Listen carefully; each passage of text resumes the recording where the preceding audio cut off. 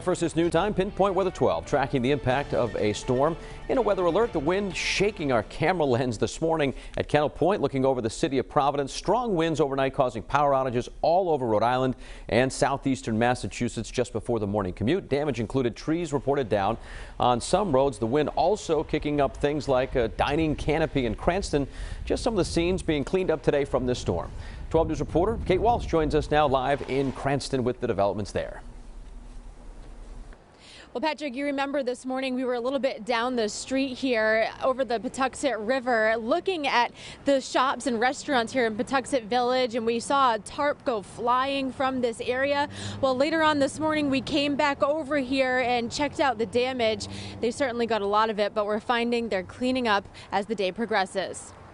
This parking lot that we turned into outdoor seating has been the savior for this place, for all three of us.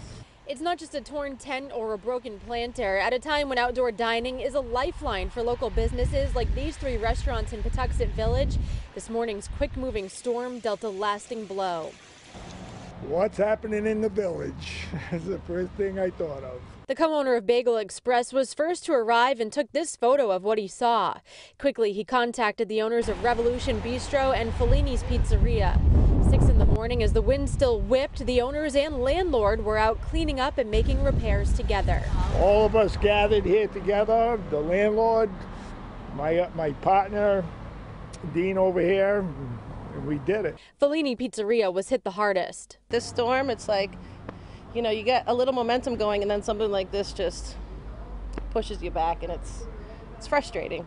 They lost heaters, all tents, outdoor lights, and many umbrellas. But they're powering through and opening still just as planned. Grateful for a supportive community. There was a woman out here earlier, I'm not sure who she was, but she wants to help pay for some of the damage. That's how this community, and it's crazy.